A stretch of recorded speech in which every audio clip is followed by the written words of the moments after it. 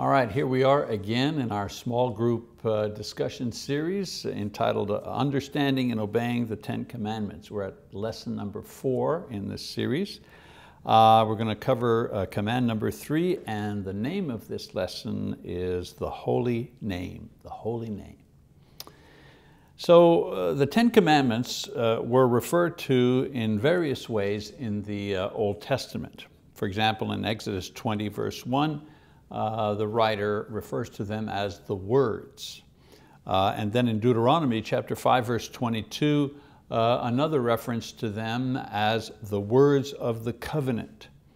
We read in Exodus chapter 31 verse 18 that they were written by God Himself and given to Moses on the Mount of Sinai.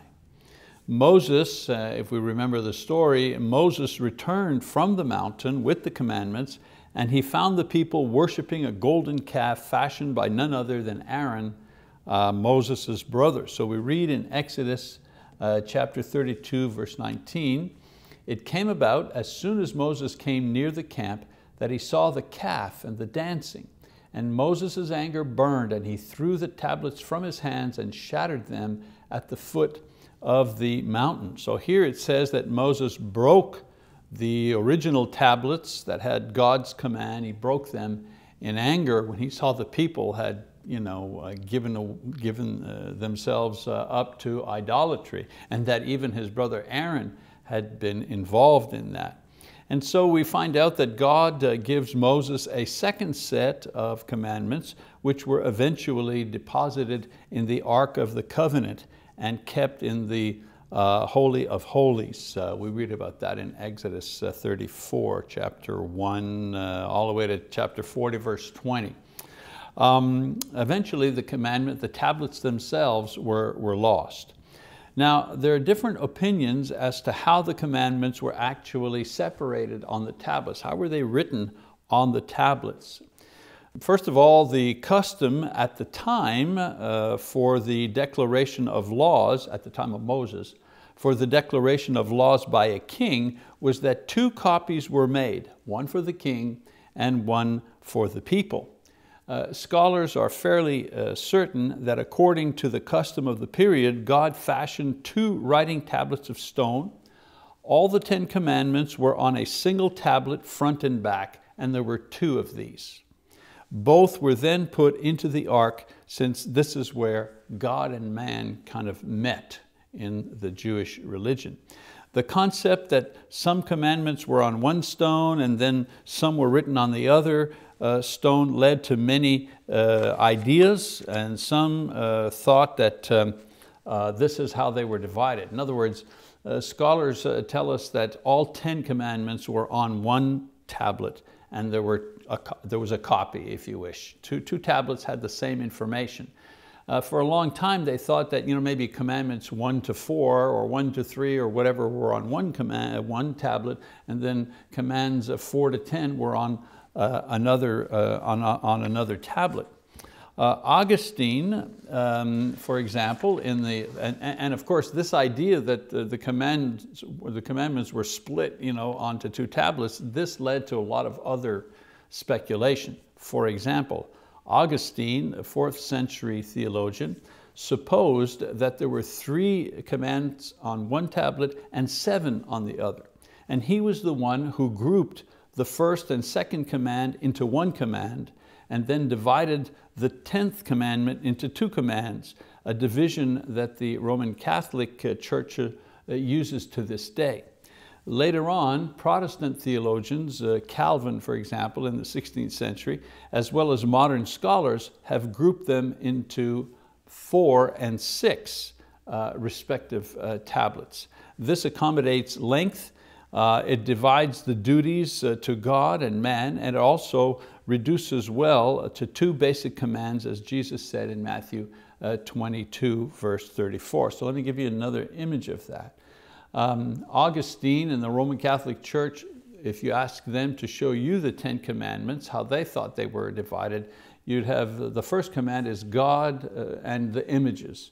The second command is about God's name. Third command's the Sabbath. Fourth command, obedience to parents. Then murder, adultery, theft, lies. Ninth command, you mustn't covet goods. 10th command, you mustn't covet your neighbor's wife. Later on, Calvin and the Protestant theologians divided the commandments in the way that most of us find them in our Bibles today. The first one, God. The second one, the prohibition against images. The third one, the warning about using God's name. The fourth one, about the Sabbath. The fifth, obedience to parents. Sixth, murder. Seventh, adultery. Eighth, theft. 9, lies. And the 10th is against coveting, whether it be your neighbor's goods or your neighbor's wife. So division notwithstanding, these were not totally new ideas. So I just gave you some information about how they were divided and some of the thinking about that. But the commandments themselves, when they were given, were not necessarily new ideas. The commands, for example, concerning the treatment of other people were already incorporated in Egyptian legal codes, for example. The command to respect God's name was also followed by the more enlightened cultures in their religious practices of the day. What was truly new were the first, the second, and the fourth commands. The first, to worship only one God because only one existed. This was new.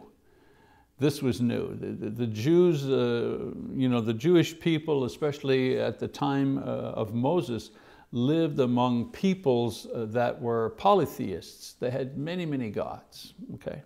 So that there was only one God, this was a new idea. Secondly, to refrain from characterizing God with idols and images.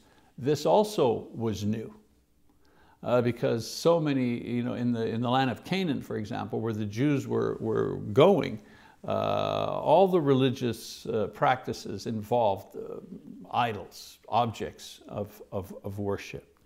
And then to set aside a particular day every week for the worship of God, this was new and it was particular to the Jewish people, all right? The cultures of that time, there was one day was like the other. There was no one day in the week, if you wish, that was special, and certainly not one day set aside simply for the worship of God. So altogether, the commandments summarize the basic moral responsibilities that men had toward each other, and it introduced the true nature of God and an acceptable way of addressing Him. And all of this was given to man with the accompaniment of miracles in order to confirm the truth and the authority of the individual God who was giving these commandments to mankind. Now, the third command, which is what we're going to look at today, says, "You shall not take the name of the Lord your God in vain, for the Lord will not leave him unpunished who takes His name in vain." So Exodus 27, note another command that states the ordinance and then the punishment for failure to comply. And so we need to understand a little bit about names and the significance of names, especially in the Jewish culture. To properly understand this command, we have to understand the role of names in Jewish and other ancient cultures. For these people, as well as indigenous cultures here in America, a person's name represented that person's heritage, his character, his role in the community. It was given with all these things in mind. For example, the name Eve means the mother of all living, Genesis chapter 3, verse 20, or life giver. The name Abraham means father of many nations, which is true, right? What Abraham became, the father of many nations, Genesis 17, verse 5. Even the term Jesus, which is the Greek form of the Hebrew name Joshua, meant Jehovah saves. So very significant, very apropos name for Jesus Christ. So this focus on names is less prevalent in our society, but it's nevertheless still important. For example, how many would name your son Adolf? If you had a son, a little baby, how many of you would name him Adolf? There's something about Adolf, thinking about Adolf Hitler in history that would not move you to give that name to your child. Or how many would call your daughter Jezebel? I mean, there are a lot of weird names out there, but I don't think a lot of people would give the name Jezebel to their daughter because of the significance of evil that comes with that particular name. So even for us today, names are meaningful and they are important. But in the time of the Jews, the time of Moses, names were especially significant. So the name of God, therefore, the name of God, God reveals His name to the Jews, and His name is Jehovah. This name in Hebrew means self-existent or eternal one. This name implies not only who God is, but also denotes His nature and His power and His authority, among other things. Because He is what His name represents, the third commandment requires us to use the name as well as other references to Him with respect. If you're referring to God, the Holy One, the Eternal One, the self-existent one, then you need to respect that. You need to respect that name. The inference is that to use references, God's name, without respect is to disrespect God Himself, and God promises to punish those who disrespect Him. People who have unusual or complex family names, and I can relate to that, if you make fun of their name, you make fun of them, right? It's an insult. Well, because God is supreme and unique as God, anything that lacks respect is an offense to Him. And He's saying, don't do that. Those who do that will be punished. Now, we do this in a variety of ways, right? How do we break this command? Well, first of all, using God's name to witness in frivolous matters. For example, people say, well, I swear to God, I'll be there on time. Really? You need to take God's name as a witness just for you to be punctual? Or this is the best whatever chicken under heaven, right? This doesn't mean that we can't take an oath using God as our witness. Important things like marriage or an oath of office or in court. These are serious things, and we're asking God to witness and help us carry out our duties and our responsibilities. But we mustn't use His name to validate ourselves, or validate our witness. It's a serious offense to violate an oath or a covenant that we have asked God to witness. So it's okay to use God as a witness to serious things, but not to use His name for frivolous things. That's my point here. The patriarchs in the Old Testament saw the value and seriousness of oaths and covenants, so much so that they took God as witness when they made a promise or they offered a blessing. In Matthew 5, verse 37, when Jesus teaches on oaths, He is instructing the people to allow their word as Christians to be their bond in everyday matters. Let your yes be yes and let your no be no in everyday matters. Will you be there at 5 o'clock? Yes. On Saturday I'll need help moving. You sure you can be there to help me with that? Yes. That's it. I swear to God I'll be there. Don't worry about it. You don't need to take God's name to witness in these small matters. Jesus says, let your word be your bond in everyday affairs. And not to take God as a witness to your everyday affairs, which would be disrespectful to Him and to His name, and dishonest on your part. At the time of Moses, time of Jesus, merchants would swear to God that their product or their animal was of quality. This is what Jesus was referring to when He talked about oaths. Today, same thing. Maybe we're not selling animals, but we use God as our witness for everyday things. And this commandment says, don't do that. That's a disrespectful thing. Another way that we break this command, using God's name in a careless or disrespectful manner. For example, using it in exclamations that are not in context of worship or study. In other words, you can't use God as an exclamation point. Things like, oh my God, that's an explanation, that's an exclamation. We can't use God as an exclamation point. My Lord, or for God's sake, or for the love of God, or oh Jesus, or whatever. We can't be using these things in this way.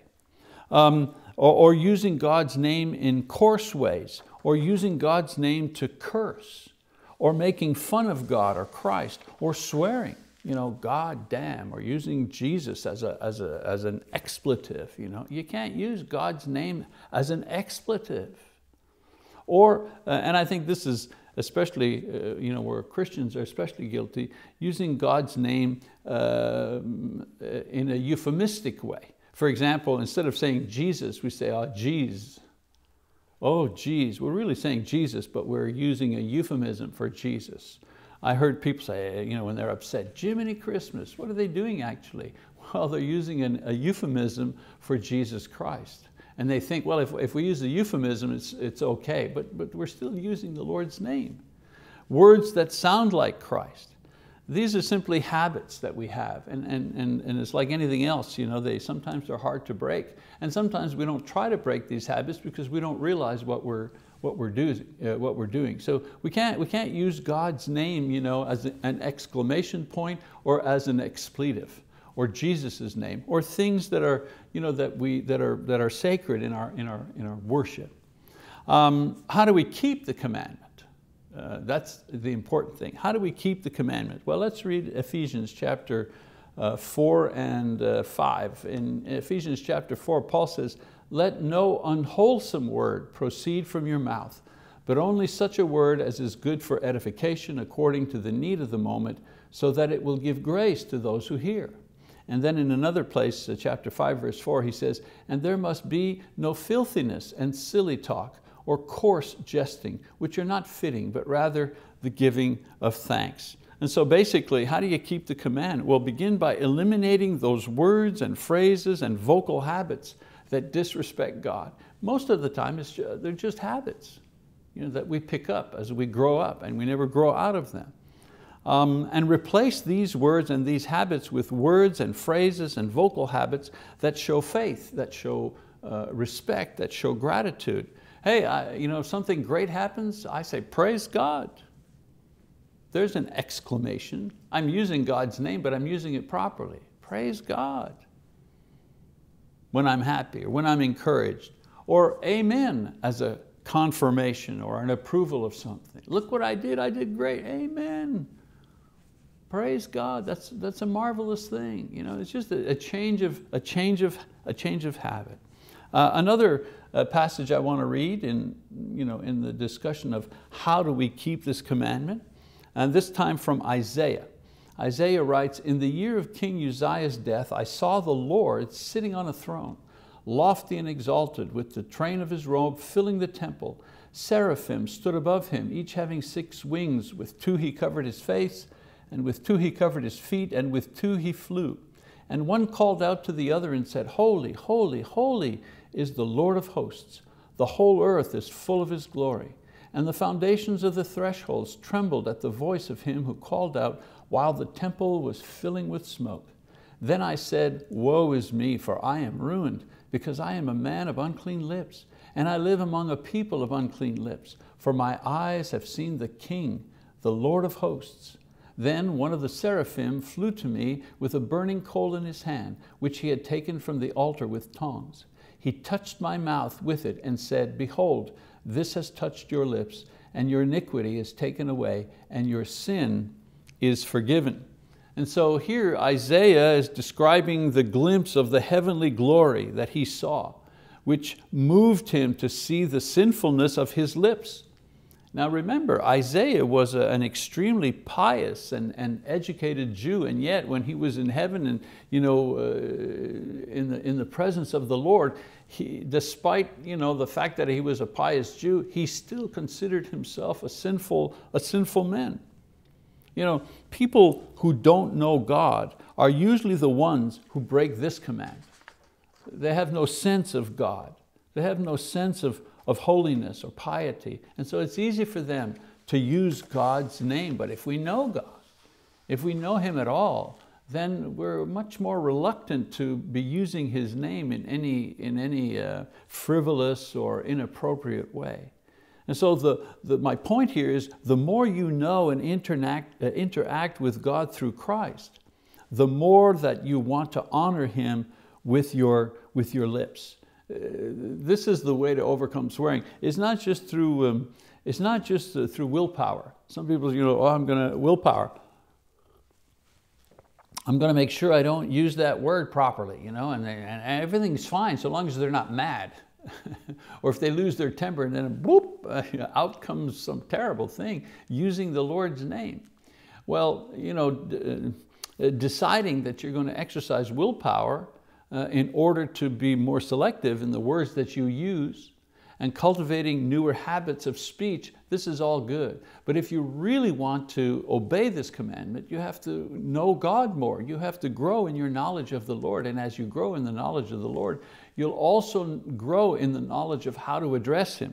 The more you know God's word, the more you will know which words to use when addressing God in your prayer life or when you're talking about Him. And the more you begin to appreciate God's holiness and God's goodness and God's mercy, and that appreciation eventually leads you to not wanting to ever use His name in a disrespectful manner. And so we don't take the Lord's name in vain if we are continually using our lips in order to praise Him and thank Him and to tell and talk to Him in Christ Jesus. Just a change of habit, a change of focus, a change of study helps us to keep this commandment. Okay, let's give you the questions that you can use in your small group discussion on this topic. Question number 1. What is the number one way that you have seen this commandment broken in the following areas? The media, your work or school, church, your family, and your own personal life. Question number 2, how can we help others keep this command? Question number 3, write a prayer of praise that uses 100 words. Read it back to the group.